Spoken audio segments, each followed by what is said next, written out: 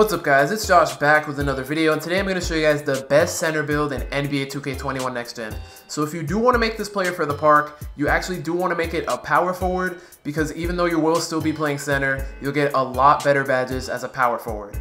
For the height, you want to move it up to 7 feet. For the wingspan, you want to max it out at 7'10", and then for the weight, you want to put it up until your strength hits 95, so just put it to 259 pounds. For the finishing badges, you guys want to max your close shot, max your driving dunk, and at 97 overall, you actually get driving contact dunks on this build, which is insane.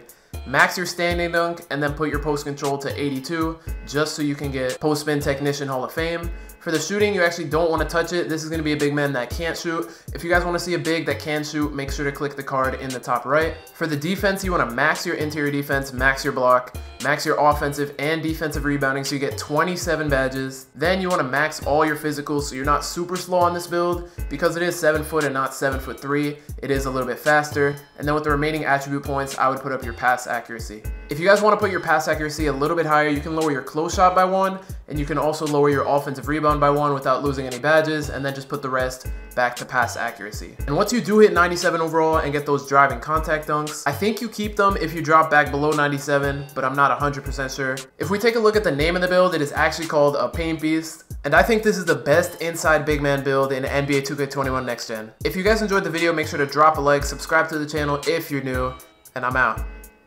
Peace.